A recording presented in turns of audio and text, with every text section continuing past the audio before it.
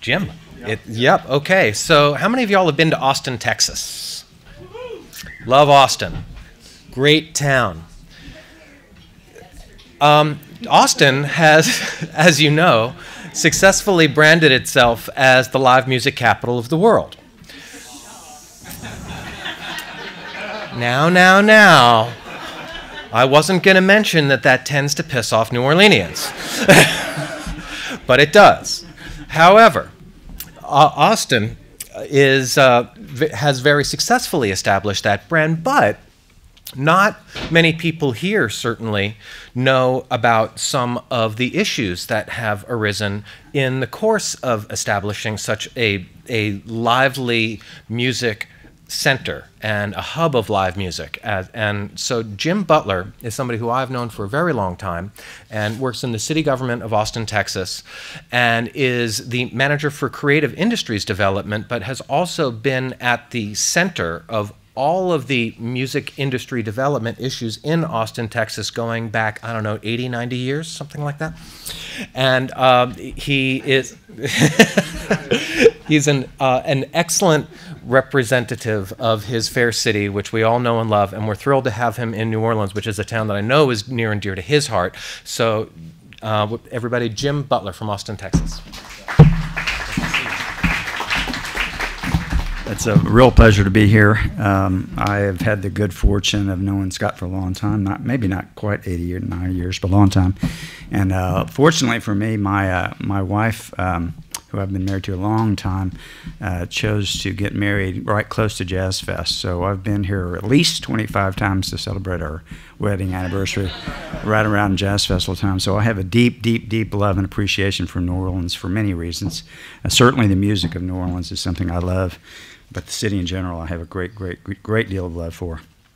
So I could talk about a lot of things about what the city's done for many, many, many years to help the music scene thrive in Austin. But because this particular topic is focused on culture and regulation, I want to really focus on some current programs that the city has that are very focused on trying to balance support for live music scene in Austin with an equally important condition of Austin being a vibrant place, and that is our neighborhoods. So for us, by the way, quality of life is a hugely important thing in Austin. The music scene is a very, very, very, very important piece of that quality of life, and so are vital neighborhoods, by the way. So I'm going to give you a little context, but then I'm going to give you some really specific things the city is doing to sort of work on helping both neighborhoods and live music at the same time. First of all, this is an important sort of context to give. Austin is very, very fast growing, and that has some implications for how we do these things with live music being close to neighborhoods, for example. So, 10 years ago, for example, as an example, you could have easily said, let's have this particular area of downtown, which there weren't that many people living downtown. Let's call it an entertainment district. You could set it up that way. Now there's probably 20,000 more people from 10 years ago in downtown. So the issues are different now. That's an example. But we've grown on average roughly a doubling every 20 years for the last 100 years in Austin. We're now at about 825,000 people in the city limits, about twice that right around. Recently passed last year, passed San Francisco to be the 13th largest metro area in the United States now. It's a substantial amount of growth there. Another context I want to give when I get to the part about job creation and regulation and how we work together is the part of the city that I'm in is usually focused on job creation. It is not historically in our area to focus on regulation, but I'm going to get to how important for job creation some regulatory issues have become. So our office focuses on helping small businesses. And as Scott mentioned, I sort of focus on what's creative industries development over the years. There's been technology as part of that, music's been part of that, film's been part of that, gaming sector has been part of that. Creative industries is a wide and evolving definition, and I've been lucky to be working on all those things.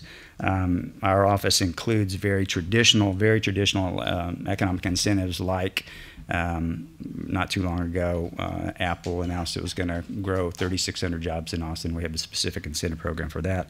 We have very specific programs to help entrepreneurs and small businesses. And then we have lots of programs that are really focused on aspects of culture. We have many programs that are more traditional to help the music scene. Same thing for film. Same thing for the gaming. That's by the way, in Austin, that's not gambling. That's video games, those kind of games. Aspects of culture. We also care very deeply about the sustainability and the vibrancy of our neighborhoods. So I'm going to give you some examples, but I want to mention one thing that we did that was important for our elected officials to think about how important culture and creativity is in Austin. We do this on occasion. A few years ago, we did an economic impact analysis of the sectors of music, film and gaming, and arts. And it was using 2010 data. And this is helpful for the elected officials to have this data. In using 2010 data, which was at the time the most current data, there were about 49,000 jobs associated in those various creative sectors. There was about $4.35 billion worth of economic activity related to those creative sectors. And of particular interest to the city elected officials, there was about $71 million of tax revenue that came into the city coffers. And since I'm going to talk some about music, the music sector had about $1.66 billion worth of economic activity. There was about 18,000 jobs and about $38 million of tax revenue into the city. So when you're talking about programs to support the music, or for that matter, film or gaming, et cetera, it's good to have data that sort of supports not just the economic side, but then there is the non-defined but very important, hard to quantify quality of life. So if you're talking to somebody like Apple, let's say, or somebody that has a youthful workforce, and they're talking about going anywhere in the world, they want to expand anywhere in the world, things like a vibrant music scene, as an example, are hard to define, but they always come up. And young folks who are real smart can go pretty much anywhere in the world they want, and they pick places that they not only have good job opportunities, but they have a good quality of life as well. So I want to talk just a tiny bit about some really specific examples. And I'm not going to talk about, a dog barking at night and what the restrictions are on that. I'm going to focus, because we have reams of regulations related to sound in the city code. But what I'm going to talk about is one specific example that is, I think, a good example of the kind of things we try to do to help neighborhoods and live music at the same time. So here's a real specific example. So we have in our sound code, we have restrictions on what we call outdoor music venues. And so and there's a very specific definition of what an outdoor music venue is, but just to get to the point about this, it says that in most parts of the city, the outdoor music can only be played to 85 decibels, and it can be played between 10 a.m. and 10:30 p.m. Sunday through Wednesday, 10 to 11 on Thursday, 10 a.m. to 11 p.m. Thursday, 10 a.m. to midnight Friday and Saturday. And then a few years ago, where there were exceptions made to that. So there are two carved out districts, both of which were, at the time that this happened, already very well known as entertainment areas in Austin. One is on 6th Street, and another is close to 6th Street in what we call the Warehouse District. And those two specific areas were particularly carved out and allowed for the outdoor music venues in those districts to play till 2 o'clock in the morning every day. So I'm going to use that as an example of what happened a few years ago. There's also now a current requirement that any outdoor music venue has to apply for an annual permit. And as part of that annual permit requirement, the staff goes to the place, they talk to the neighbors, they do a sound measurement of the venue itself. The staff has the capability to deny the permit. The staff has the capability to say the decibel levels have to be less than 85. They have the authority to say we're going to limit the number of people that come to your venue, depending on how we set up your permit. Also, when the permit is made, any residential owner within 600 feet of the venue is given notice that an application has been made, and there is an ongoing effort by the staff, which, by the way, includes not just the staff in our office, but other permitting parts of the city staff, including the police, by the way, to have sort of ongoing, regular dialogue between the owners of the live music venues and the neighbors. So that is an example, a very, very specific example of kind of a regulation that's set up very specifically to try to find a balance between sound and neighborhood issues.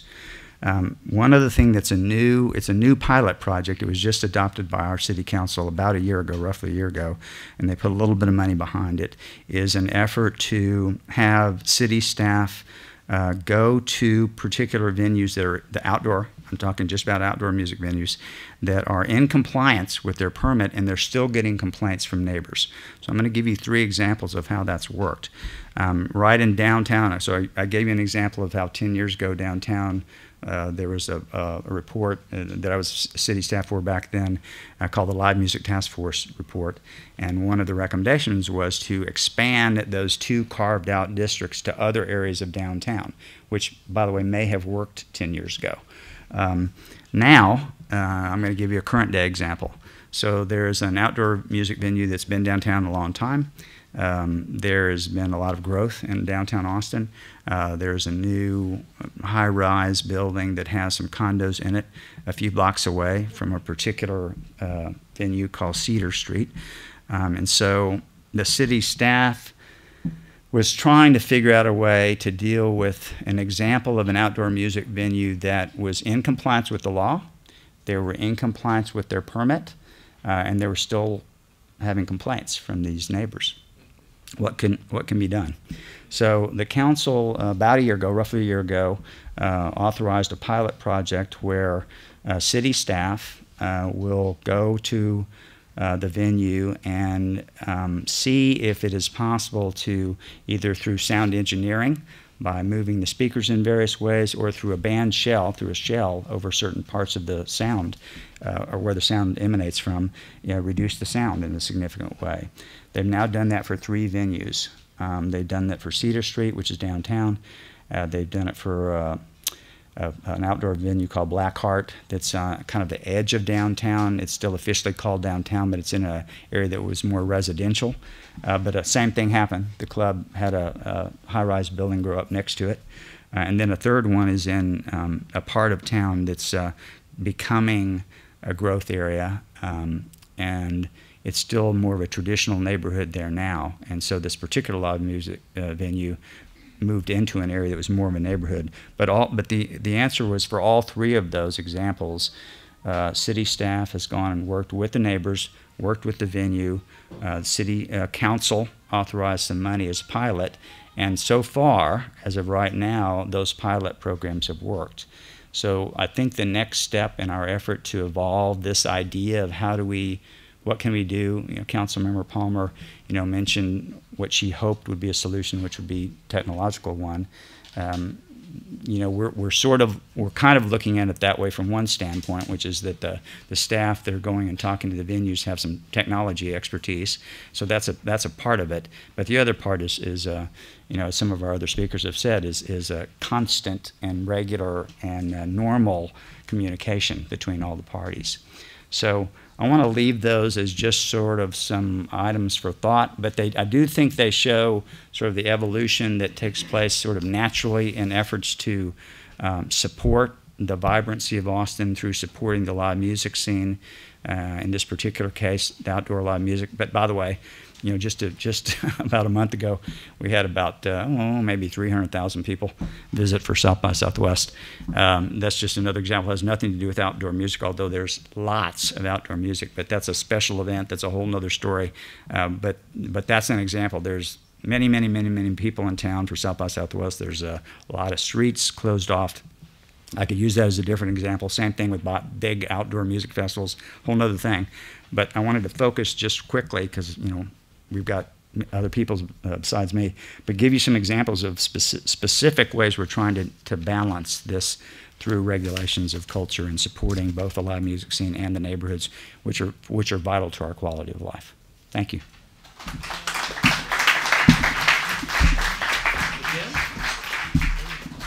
All right. Thank you, Jim. Very informative. Thank you.